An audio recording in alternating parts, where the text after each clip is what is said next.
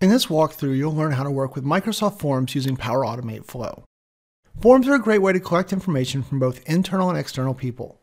When someone fills out a form, the information is then made available via an Excel workbook you download from Forms. Many people find that they want to do more and automate activities after those responses. That is where Flow comes in. You can trigger Flow each time a form is filled out, then use actions to retrieve the details of that response, and then provide that dynamic content to other Flow actions. This allows you to do things such as send an email, create a new entry in Dataverse or SharePoint, or any of the other thousands of actions available within Flow. Let's look at how you would get started with building your first flow that interacts with Microsoft Forms. First, let's take a look at our form.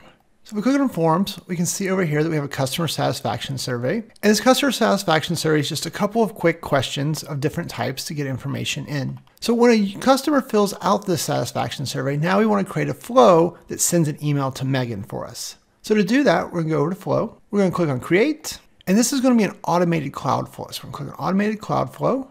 We'll give it a name and we'll say Forms to Megan. And then we're going to use the trigger when a new response is submitted to Microsoft Forms. So we'll click on that and we'll say Create. So this adds the trigger for us of a form. And then if we click the drop down here, we should see all the forms we've previously created. So there's our customer satisfaction survey. And so this will trigger every time that someone creates a new customer satisfaction survey.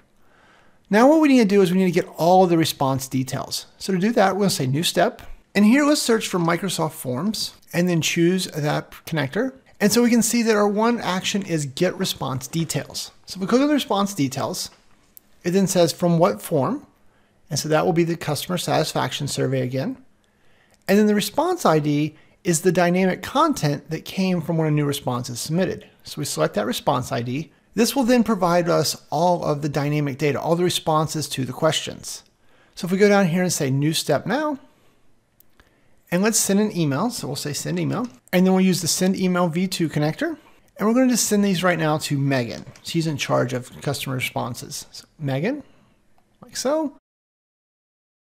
Now let's enter the subject. A customer satisfaction survey has been completed. And so then now in the body, what we're going to do is we're going to provide these responses. So if we scroll down a little bit here, we can see that the different questions come back as dynamic content. So please share any additional comments, how well do our products meet your needs, and how likely are you to recommend a company to a friend. So what we can do is we could add some text, maybe the question text to give Megan an idea of what question they're answering. So how well do our products meet your needs? And then right below it, we'll go ahead and just add the dynamic content by clicking over here on the right. So now Megan will get an email with this text and then whatever their response was here. So you could repeat this for each question. So how likely are you to recommend to a company, a friend, or colleague? And then we'll put the same dynamic content here. Oh, looks like I have an extra space there. We'll get rid of that. Perfect. And then finally our open-ended comments like that. And then for that one, we'll go ahead and click on that dynamic content. So there you go. So now Megan would get an email with the responses and a little bit of context for each of the responses into her inbox. Now keep in mind, you could extend this further by writing this information off to one of your data sources like Microsoft Dataverse or SharePoint or SQL, or pass this through any of the other connectors available inside of Flow so that way you can use the data in any way that meets your business needs. For other ideas on how you can interact Forms with different data sources, you could click on Templates over on the left and then search for Microsoft Forms to see some of the different templates available. But there you have it. Now you're ready to use Microsoft Forms and Power Automate Flows.